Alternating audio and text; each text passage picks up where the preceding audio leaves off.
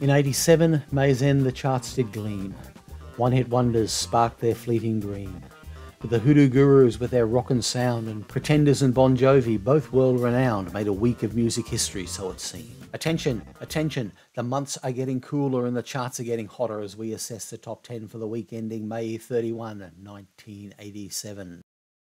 Our journey begins with the now The Pretenders, they used to just be Pretenders, Son's definitive article, and the very nice Hymn to Her.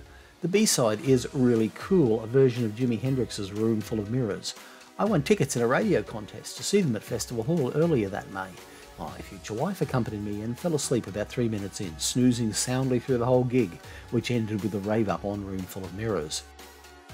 9 is Midnight Blue by Lou Gramm on sabbatical from Foreigner, which spent 16 weeks faffing about the charts, spending 3 anemic weeks in the 10, topping out at 8. Indistinguishable from Foreigner's bland power band Pabulum, it served to make Gramm the first of this week's many one-hit wonders. And here's another one-hit wonder at number 8 with Club Nouveau and their sturdy version of Bill Withers' Lean On Me. Not especially memorable, it made a fair showing in the 10, 5 weeks for a top of 5, but it did much, much better in its home market of the USA. Number 7 takes us from one-hit wonders to someone who has had countless hits. Madonna with La Isla Bonita, and I say this at the risk of invoking the wrath of my sister, but I have to say this is one of the very few singles of hers from 1983 to 1991 that I don't care for.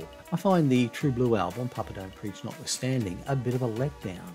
It's the poorest performer of the 5 entries we've seen thus far from her, performing a little worse than her previous True Blue. Doesn't matter much. All will be forgiven shortly with Like a Prayer. 6 is An Old Friend, Europe's Swedish apocalyptic metal of the Final Countdown. The sole survivor from our March 22nd countdown, Europe never again bothered the top 20. The follow-up Rock the Night stalled at 22, thus dodging the one-hit wonder label. On their previous entry in this series, I seem to recall, I took these guys and their hirsute buffoonery down in no uncertain terms. It's nice to see that I've matured a little. Speaking of hairy, it's the unreasonably handsome John Bon Jovi and his eponymous band, the anthemic Living on a Prayer, until recently with relentless repetition used in an ad campaign to sell French fries, bad coffee and various indigestible comestibles from McDonald's. This has the unmistakable late 80s whiff of Desmond Child about it and seems to have some half iconic, half ironic cachet to it. And if you love singing along to it as it plays waiting to see the band you paid to see, God love you. You bought your ticket and you can do what you like. It's time for the segment that the kids think is the most from coast to coast. Hello and goodbye, where we check out what's new and fresh and what's like later for the garbage this week. On the new side, Hymn to Her debuts up from 12 last week to 10, bound for 7 with a month in the top 10. The big up-and-comer is Lean On Me, bounding in from 15 to 8, but it was all huff and puff and it petered out after 5 weeks, highlighted by a couple of weeks at number 5.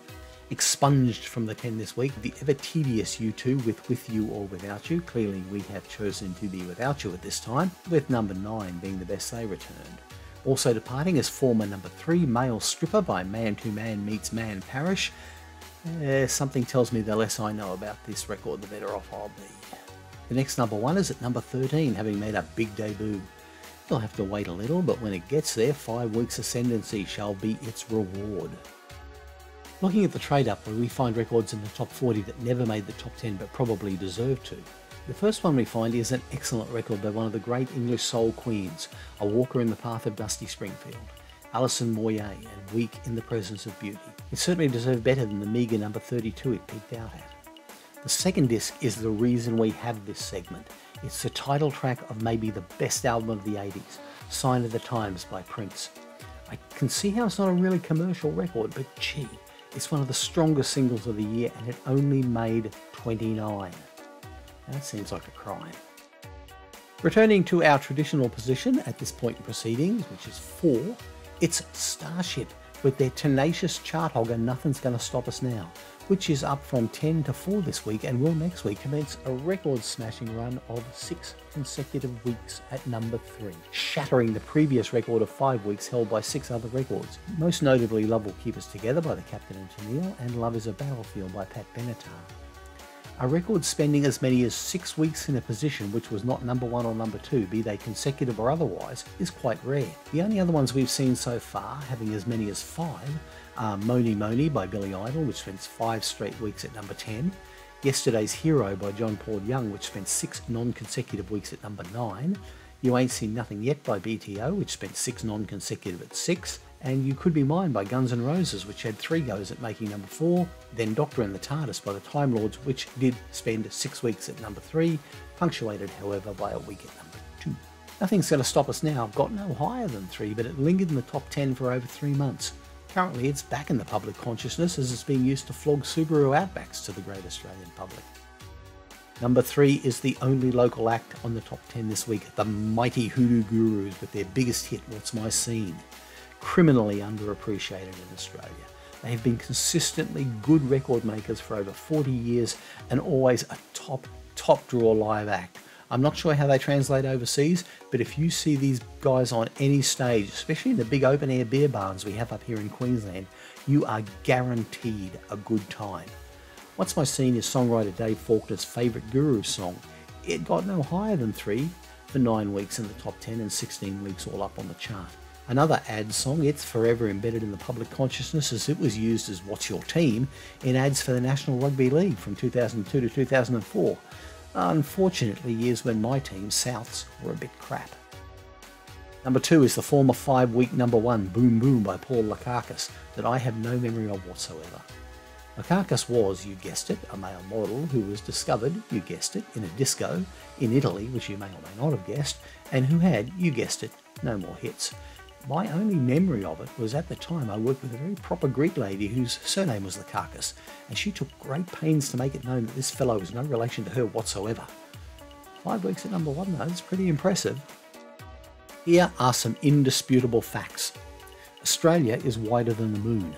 There are only 4 words in English that end in DOUS, and modern Doctor Who is rubbish. Here are some facts of a less substantial nature.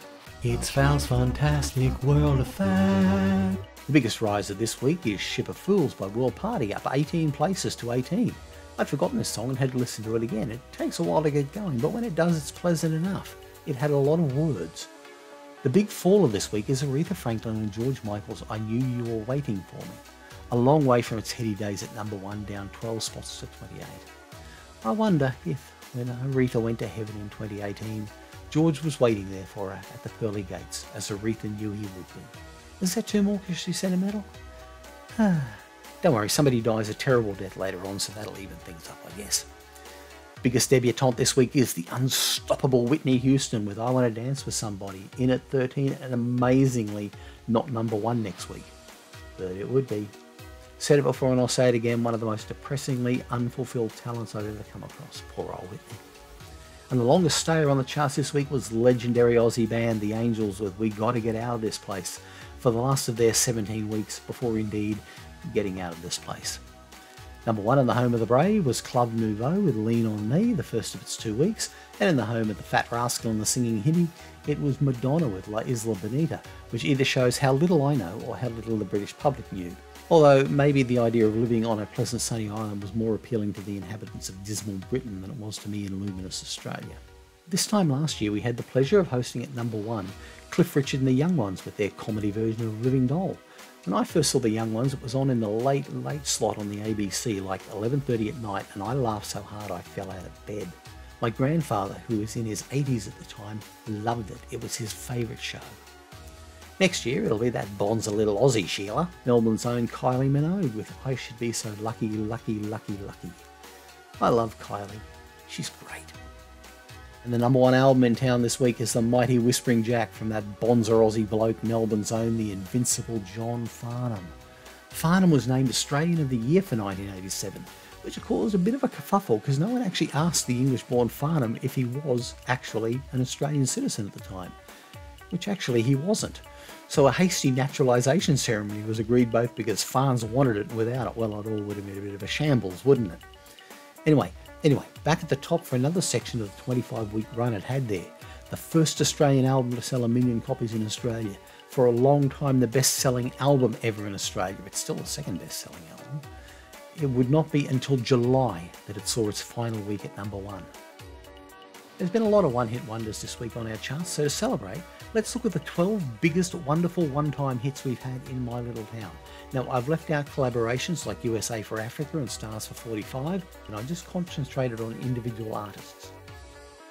12. La Belle Époque from France with their 1978 remake of Los Bravos' 1966 hit Black is Black. 11. Edward Bear, actually a band, with the dopey Last Song from 1973. Self-fulfilling prophecy there, kids. 10. Terry Jacks with Season in the Sun from 1974. Both he and his career died in this song. Davedobbyn, or nowadays Sir David Dobbyn, with Slice of Heaven from 1987. 1973's See My Baby Jive for Wizard was a glam rock high water mark. Spirit in the Sky by Norman Greenbaum, which still rocks my soul like it did in 1970. 1976 was a good year for one hit wonder with David Dundas's Jeans On, a big one. 5. It's that paullekakis fella with Boom Boom from about 3 minutes ago.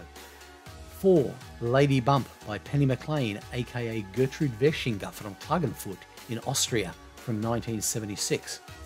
3. I would have bet cash money Heartbeat It's a Love Beat by the DeFranco Family would have been number 1, but nope. Number 2, I can never understand how the Hucklebuck by Brendan Bowyer could have been such a big hit. The numbers just aren't there to support it. The number 1 one-hit wonder is R&J Stone with We Do It from 1976. Not a bad record. There was never going to be another hit though, as R retired shortly after to write and produce wife Jay Joanna's career. But she sadly died of a brain tumour in 1979. And it's a gruesome death for you this week anyway. On that sombre note, we welcome the monkey whose mind is always on the first line but whose funky drumming is always on the second line. It is Monty the Safety Monkey.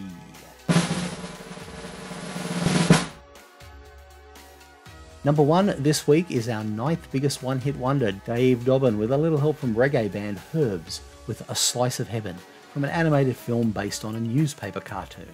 How out of our times is that? Anyway, it's a sweet little earworm that spent a month on top and next week heroically managed to hold off the rampaging Whitney Houston to complete its 4 weeks. Now, usually I'm pretty fast and loose with New Zealand acts, lumping them in with locals because they were based here and they record here, but not Davedobbyn. Dave is very, very, very New Zealand. Anyway, that's the way the cow ate the cabbage for this pretty nifty week in 1987. Thanks for stopping by. Should the good Lord be a willin' and the creeks don't rise, I will be with you again for more merrymaking and such in a new edition next week. Ish.